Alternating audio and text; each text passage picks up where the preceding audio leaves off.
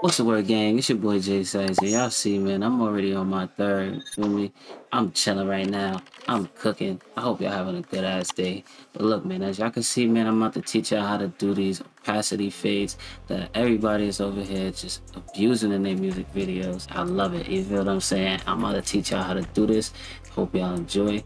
Feel me? Sit down and let's get right. So first things first, I'm gonna recomp both of these clips, right?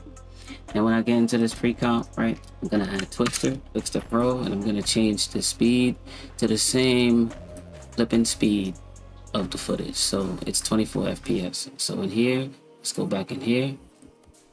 In your effects controls, let's go back to the speed. Sorry. To your in and out FPS, change this to 24. And let's hit the stopwatch on the speed. Let's bring the middle keyframe to 55. Let's bring the last keyframe to about hit you, and let's easy ease those and come into the graphic, and let's just grab these boys back like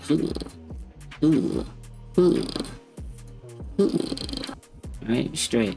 And now we're gonna make sure this is like slow enough so I got enough space to transition into the next clip. Shit costs like 10 G, like, man. Shit costs like... Oh yeah, I don't like how he looked right there, so let me just move this up. You can come over here to your hand behind and grab this up just a little bit while your Twixtor is on the clip, and it'll remain the same speed.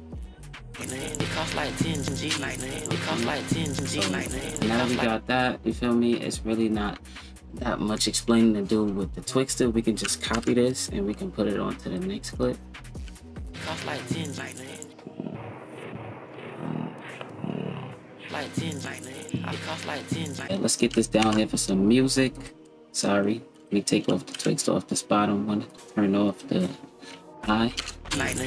Alright, cool. So now that you have both of your clips slowed down, you could just grab your bottom one and let's just extend it over this top one. And let's hit T on our keyboard. Hit the stopwatch on opacity.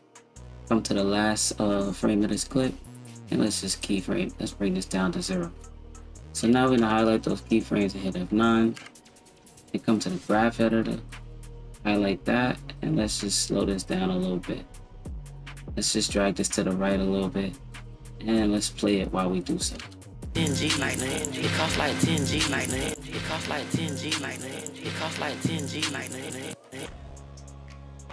So now that you got that down, let's add a couple things to an adjustment layer.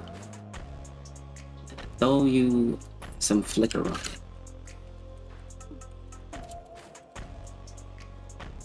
You know what I'm saying? You add that flicker on it, it's really gonna bring it to life.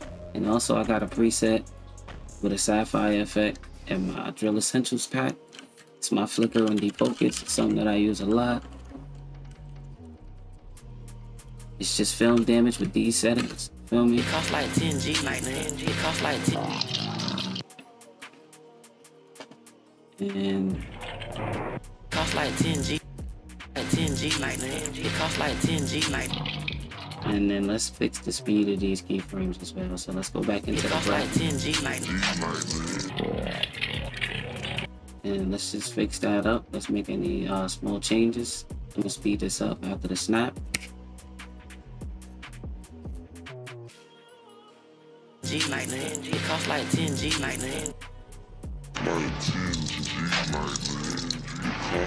It costs like 10 G, like, man. It costs like 10 G, like, man. It costs like 10 G, like, man. It costs like 10 G, like, man. You know, you could just transition this out, right? Let's play this with the rest of the footage that's here.